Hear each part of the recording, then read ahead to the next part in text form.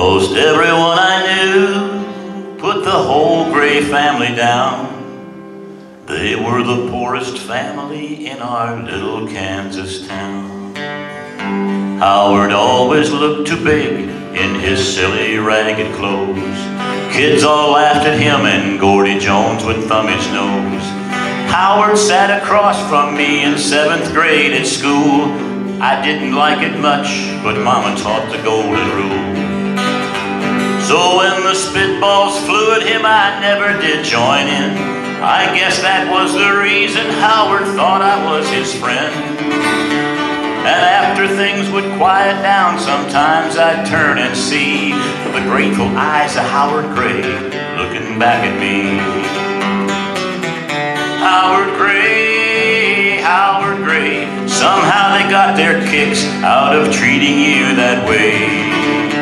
Deep down I sorta liked you, but I was too afraid of what they'd think about me, Howard Gray.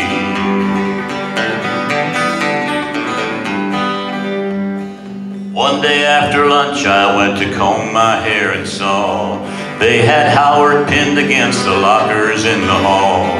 They were poking fun about the big hole in his shirt, and they had his left arm twisted back behind him till it hurt.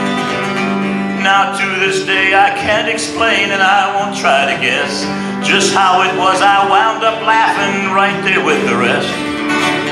I laughed until I cried, and through my tears I still can see the tear-stained eyes of Howard Gray looking back at me. Howard Gray, Howard Gray, I can't believe I joined them all in treating you that way. I wanted to apologize, but I was too afraid to be a friend to you, Howard Gray. From that moment on, after I made fun of him, he never looked my way, he never smiled at me again. After some time, I saw him then. I wonder if he remembers Howard Gray. We'll probably never meet again, so I can only pray that you and God forgive us, Howard Gray.